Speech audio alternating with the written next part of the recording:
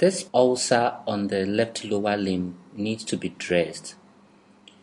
First, clean the surrounding skin of the ulcer with alcohol-soaked gauze.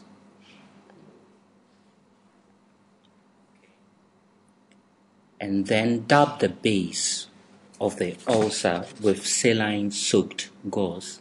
You need to be gentle with the tissues as you do this.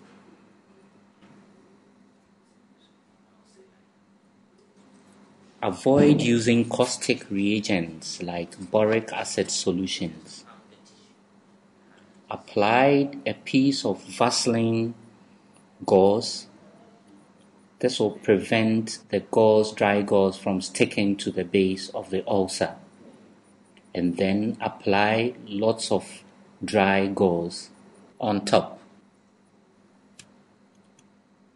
Now you are ready to put your crepe bandage on.